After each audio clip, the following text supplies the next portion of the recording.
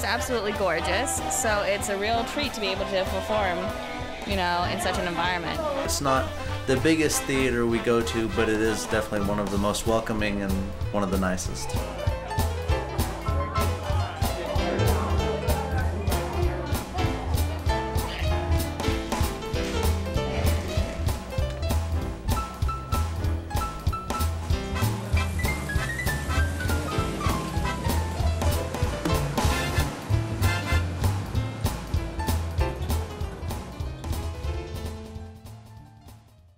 The Coleman Theatre has graced the city of Miami, Oklahoma since 1929. This magnificent theater, built by George Coleman, is one of the most impressive icons on historic Route 66. The settlement of Miami, Oklahoma, unlike the wild race for land during the Oklahoma land rush, was carefully planned and carried out.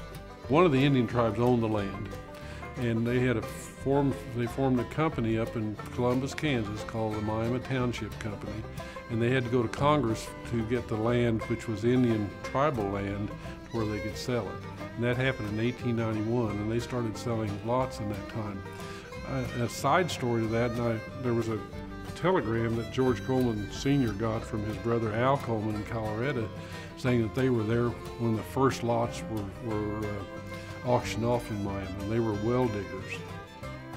With a population of 800 people in 1895, the city of Miami was incorporated and became something of a trading and agricultural center.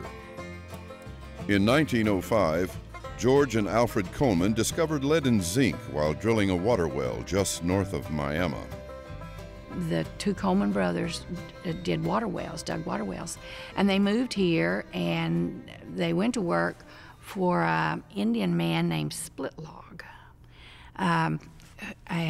They worked for him, and he, I think, maybe helped them buy their first rig for digging water wells. And they did water wells, but they kept hitting this kind of shiny stuff, and I'm not sure in the beginning if they knew what it was. Of course, it was fool's gold. In one of the stories I read about the Coleman family, said that they drilled one well, and the shiny stuff washed out across the road, and when they left that night, they threw dirt up over it because they didn't want everybody seeing it. They didn't know what it was. And but then soon found out that it was important lead and zinc. The discovery made millionaires of the two brothers and their partners, Charles Harvey and James Robinson. Well, George Coleman and his brother Alfred came to this part of the country to dig water wells, discovered lead and zinc mines, and became very, very wealthy. Reports tell us he made more than $1 million a month during the 1920s. He loved theater and had a couple of small theaters in Miami, but as a gift to the community, he built this grand theater and brought great acts for the enjoyment of the people who lived here. George Coleman did a lot of traveling, both for business and pleasure. He particularly enjoyed the vaudeville shows he saw in cities like Chicago and New York. The Orpheum vaudeville circuit had big stars and famous acts, and no one enjoyed a good show more than George Coleman. Someone in his family told me, he said one time that his miners, the people working for him, would not ever get to see famous stage people. They wouldn't get to see ballet, they wouldn't get to see opera or famous singers, or they wouldn't get to see famous people like the Marx Brothers. And by gosh, he was just going to bring them here. Early in 1928, Mr. Coleman returned to Miami with a contract for a senior Orpheum Circuit vaudeville show to open in April of 1929. The only hitch was Miami didn't have a theater big enough or grand enough to host the best the Orpheum Circuit had to offer. With less than a year to opening night, Mr. Coleman turned to the Bowler brothers of Kansas City, Missouri to design his magnificent theater. The building is a structural steel building, which most people don't realize. And it's very, very strong. For instance, we were concerned about the balcony. And the balcony is a cantilevered system that is really very strong. And if you look in the basement where all the pillars are, they're very smooth, and after 75 years are still very strong. To cool the theater in the sultry Oklahoma summers, Mr. Coleman had installed a state-of-the-art air conditioner and heating system. With money being no object, Mr. Coleman added his own touches. The Spanish Revival exterior was not in the original plans.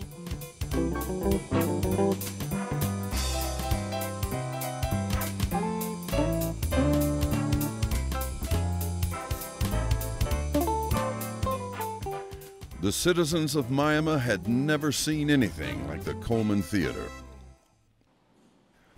Mr. Coleman also spared no expense on the design of the stage.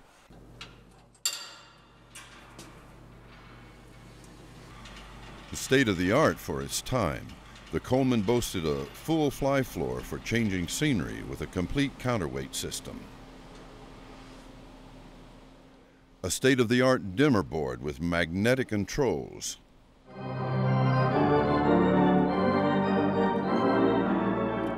And no movie palace in the 1920s was complete without a Wurlitzer pipe organ to accompany silent movies and vaudeville shows.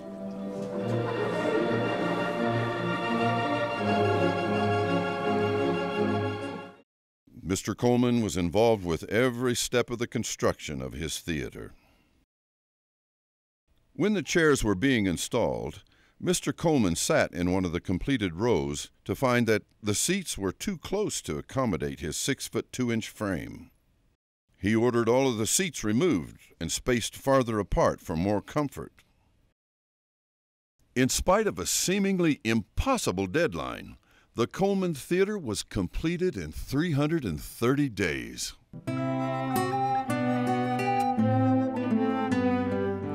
Christened Coleman Theatre Beautiful, it inspired awe from the patrons who attended the opening program on April 18, 1929.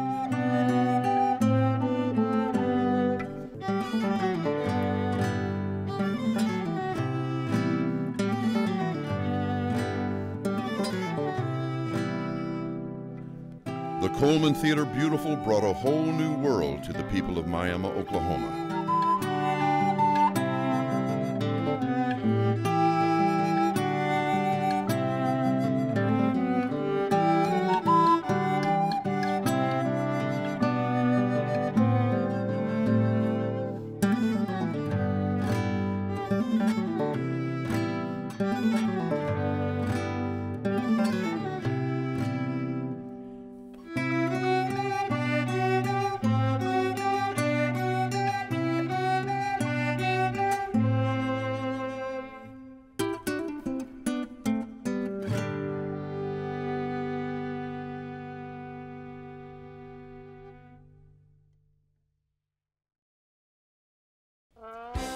Opening night, the Coleman's first show featured a Fox Movie-Tone newsreel. Popular recording artist Gene Austin singing "She's Funny That Way." A feature movie, The Dummy, and the Coleman Theatre Orchestra. The main attraction was 5 big acts from the senior Orpheum vaudeville circuit. Vaudeville was the most popular form of live entertainment in its heyday. Several major circuits were established, comprised of chains of theaters throughout the United States, presenting acts from singers to animal acts to puppeteers and comedy skits. Great acts that appeared here at the Coleman Theatre included the Marx Brothers, of course Will Rogers, Sally Rand and her fan dance. She was here twice, but the story is she never revealed flesh. She wore a flesh-colored bodysuit. The building of a theater of this magnitude in 1929 was ill-timed. While vaudeville and burlesque still enjoyed some popularity, silent movies had become the latest rage. But the introduction of the first talking movie ensured that the days of silent movies were numbered. Even more unfortunate was the stock market crash that led to the Great Depression. As the Great Depression of the 30s continued, vaudeville faded from the stage. Despite the inauspicious circumstances, From that opening night, the Coleman Theatre has never been dark.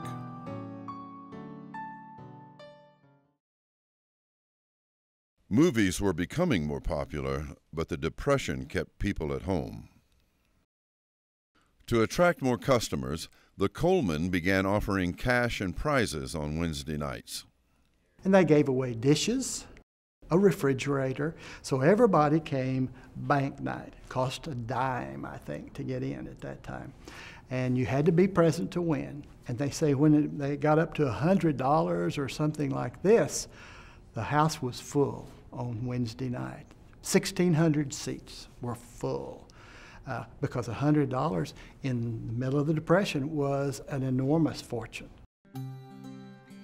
The theater remained Mr. Coleman's favorite activity until his death in 1945. In the decades that followed, the Coleman remained at the heart of Miami.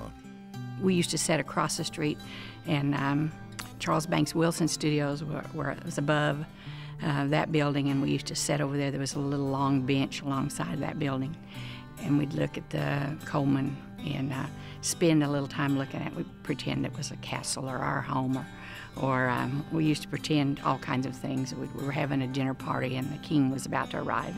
And I think all the kids in town, they had a lot of Christmas parties here, and it just represented good things for us. My first experience in the Coleman Theatre was when I was 12 years old. I was here with my father. We were living at that time outside of Owasso, Oklahoma, and he was doing a state survey for the state of Oklahoma. And we happened to stay in the old Cherokee Motel up the street, and we decided to come to a movie here that night.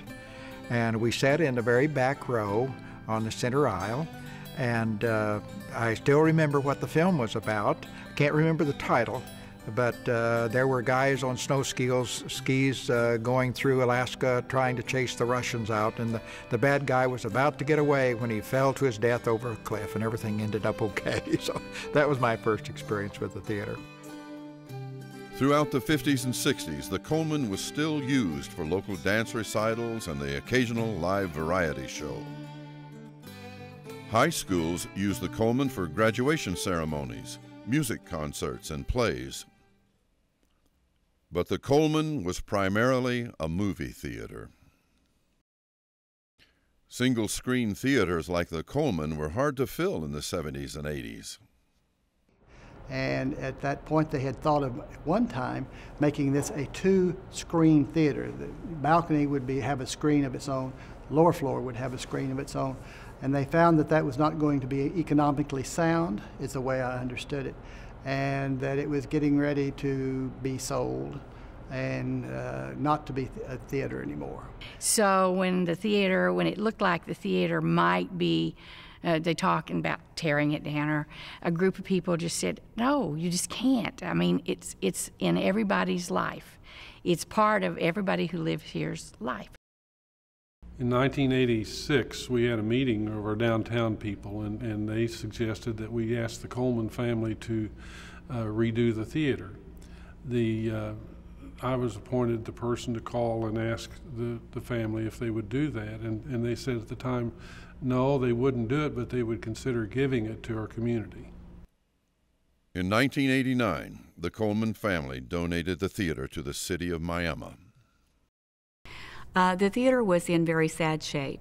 The roof was leaking, the paint was peeling, the mighty Wurlitzer had been sold, the grand 2,000-pound chandelier had disappeared, and the stained glass panels were gone, the marquee was gone. Some in Miami felt the gift of the Coleman was a boondoggle, but there were those who felt the Coleman was worth saving.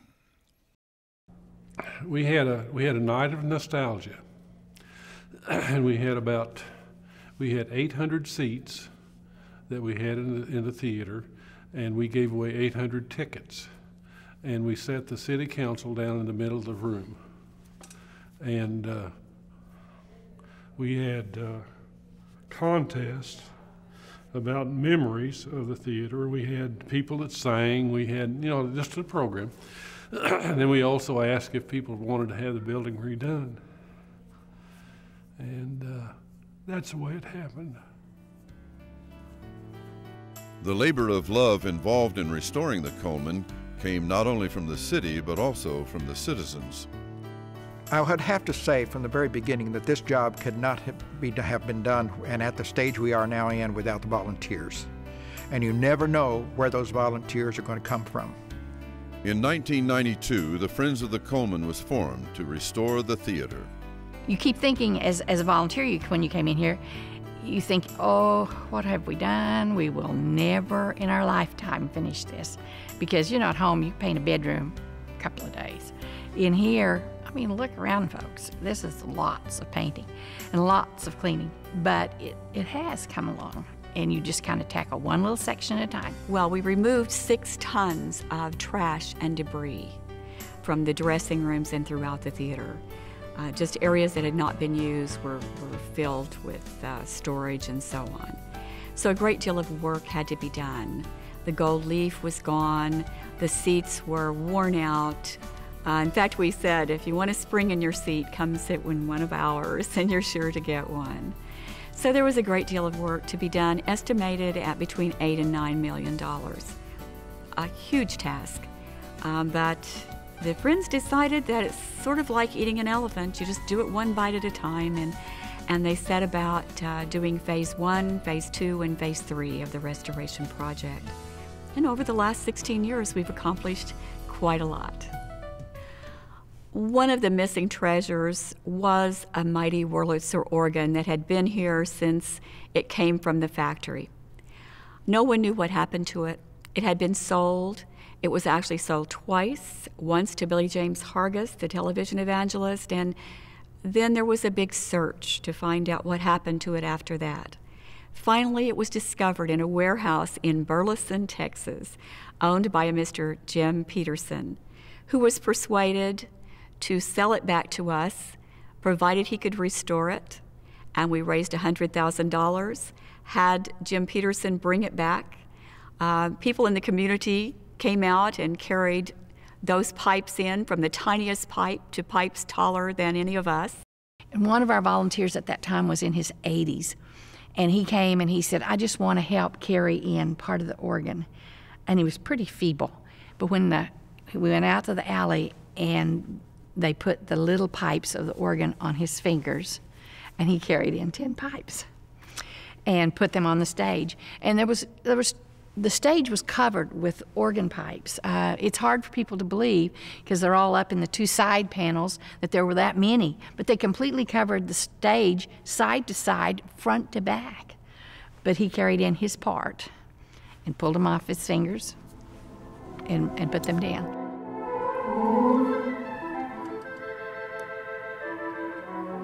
The mighty Wurlitzer, installed when the Coleman was built in 1929, has a massive French-style mahogany console. The pipes are housed in 2 bays beside the stage and provide a full range of sounds. Well, the idea of a Wurlitzer organ, in particular the one here at the Coleman Theatre, is the idea of replacing the orchestra to make the sounds to the equivalent of the orchestra that would play for the films. So that when you go up and look at the organ, you'll see that there's a lot of switches that enable you to play violins and cellos, and you can play flutes and trumpets, tubas, oboes, clarinet, and then of course you can play all the percussion devices that are so important for sound effects. So an organ like this has bird whistles and car horns and the full range of percussion devices like tambourines and woodblocks and snare drum and bass drum and cymbals, and so it's a one-man orchestra, and that's the whole concept of it. So the range is virtually identical to that of an orchestra. With the mighty Wurlitzer back home at the Coleman, the silent movie comes back to life.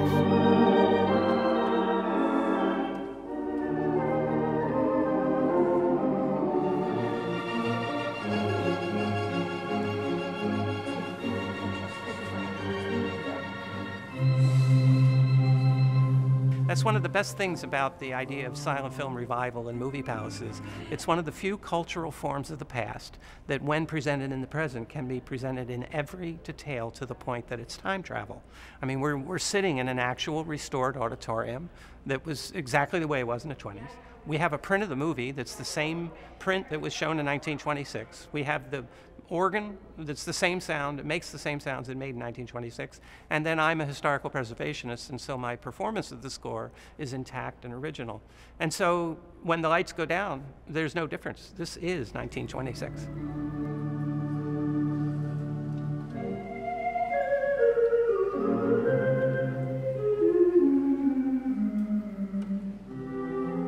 I always like to say that when they restore the theater, they also have to restore the organ to give it its voice. These were the voice of the theater.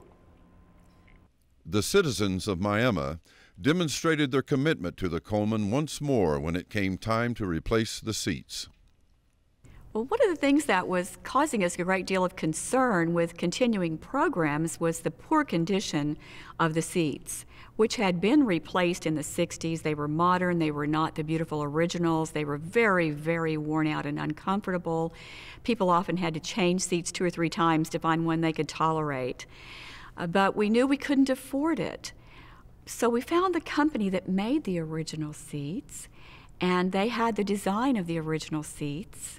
And we were very happy about that, but we didn't know how we could pay for it. Finally, we decided to take a big leap to actually borrow money and to try to pay those payments by having people adopt seats and put their names on those seats. This has been a phenomenally successful project. It surprised this national seating company, who had never seen a theater in the whole country be as successful with seat adoptions as we have been. There's a story in all the seats, and there's whole families here, or it says to my mother, who was a teacher, and or the classes bought, our class bought several seats. When I was a teenager, we came here as Good Friday services when we were seniors, juniors and seniors, and we came here to Good Friday services, and I had a few dates and was what they call going steady. And now I see 4th and 5th graders say I'm a teacher and used to be a teacher, and they used to say we're going steady, and I'd always go, I don't think so. But in high school we were going steady, and the young man that I was going with was about 6 rows ahead of me. And you couldn't turn around or anything, but I saw him raise his hand in the air and kind of do his thumb in the air, and I thought, what is he doing? And then a note came back, and it came back 6 rows to me, and it said, you're a good old girl, and secretly I'm in love with you, and will you marry me? And so I wrote yes on the bottom of it and started it back, and it went 6 rows back down. And then, of course, he couldn't turn around, but I just saw him. So I guess that was, we were engaged in the theater. We bought a seat in his honor back when we were selling seats, and mine is next to his. My husband's seat says, will you marry me? And mine says yes.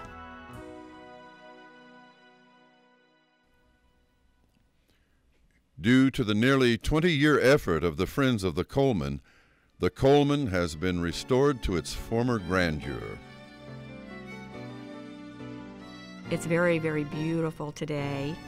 The silk panels on the walls are those original silk panels. They're not in the greatest of shape, but they're still quite beautiful. The curtains on the stage are mostly original curtains. They're very beautiful, and they're a source of pride for us, although they're a little tattered. The stained glass panels underneath the balcony, which had been sold by the movie company, were all brought back and given to the theater, so those are original as well. Just in the last couple of years, we've been able to paint the ceiling for the first time since 1929, and to restore the gold leaf on the arches and underneath the balcony. We do have many, many tourists that come through here in the course of the year. Highway 66, of which the Coleman Theatre is a part, has become one of the world's foremost tourist destinations. And the theater, located pretty much in the center of the distance between Chicago and Los Angeles, has become sort of the jeweled pendant in the necklace of Highway 66, as we like to say.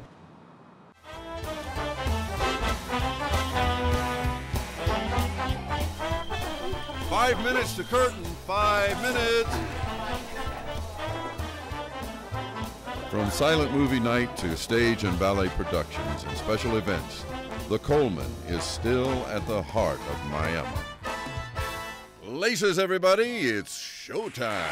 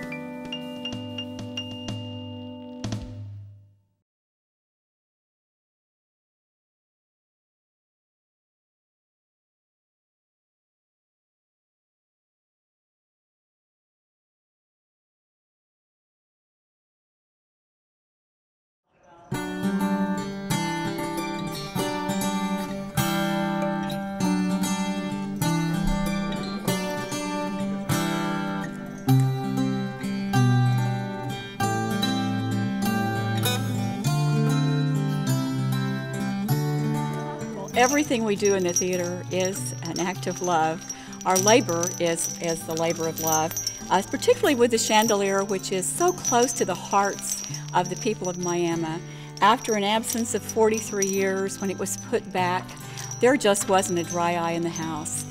People remember this fabulous chandelier from their younger days when it would turn red, blue, and yellow and be a big light show before every movie. So it is a precious treasure of our theater, and we lovingly clean it and replace all the light bulbs every 2 years.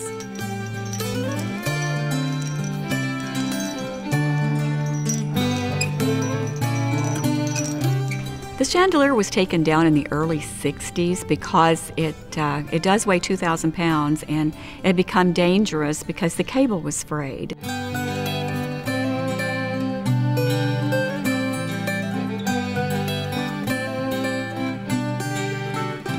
My grandfather took it, my grandfather was who they hired to take it down, and they built scaffold to take it down. Although there was a hoist available, the cable was damaged, so they built a wooden scaffold to take it down.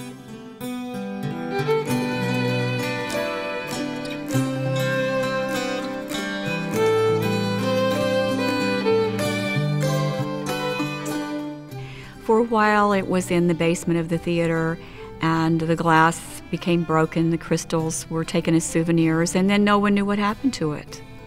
It was not until the 90s that it was discovered in a horse stable on the Coleman property. Well, it had been stored apparently under hay in the water for years. It probably been moved a couple of times. By the time it got to here, it was completely disassembled. It had no crystal, it had no glass, it had very little of the wiring left, and in fact, it had a lot of this brass was damaged. So it was damaged and rusted, and it was in a really, really sad shape. There was enough wiring intact, just enough to figure out which bulbs were yellow, which were blue, and which were red, and how the circuitry was arranged. But it was in pretty sad shape when we found it.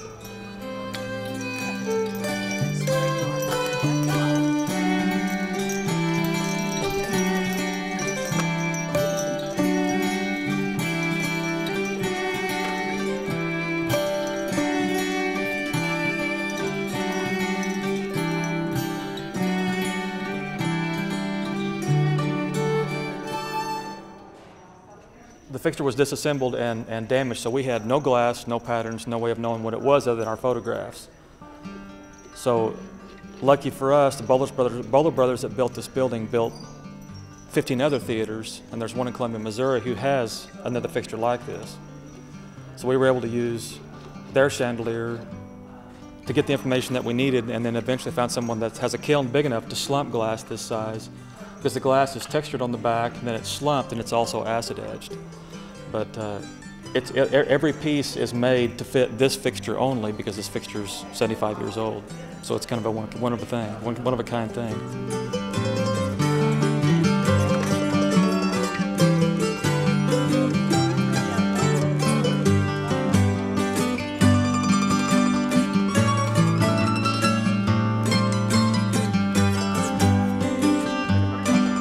Back up all the way around.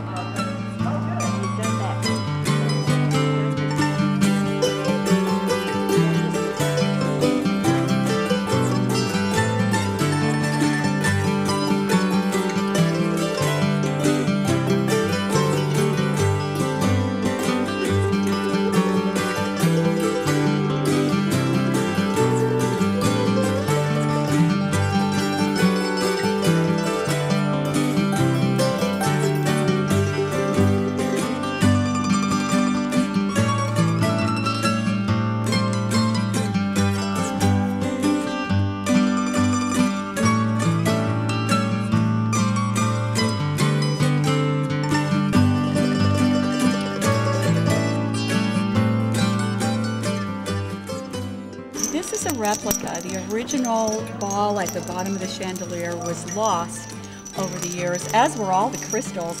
In fact, these crystals were all purchased with aluminum can sales. The children in the elementary schools saved aluminum cans to buy every one of the crystals on the chandelier that we replaced.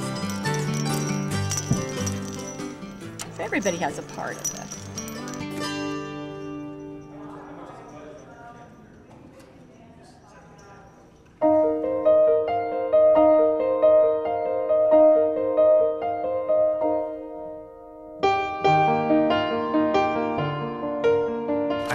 Awfully interesting that your father took this down and now you're involved with the restoration. How does that make you feel? Well, oddly enough, I learned about it during the restoration as well. So it became a pretty personal thing for me when I found that out. His father is not alive to see it anymore. I'm sure he would like to have seen it too, but my dad kind of took a personal interest in it as well. So we were kind of all involved early on before all the paint and all the brass, all the dirty work all started with my dad and I and a couple other people. I think for me personally, it's just seeing the theater glow and shine as it did at the beginning. And I'm a lover of tradition and history, and this is a symbol to me of glorious good times. And it's just restoring it and making it perfect for today's generation so they can learn to appreciate it as others have done.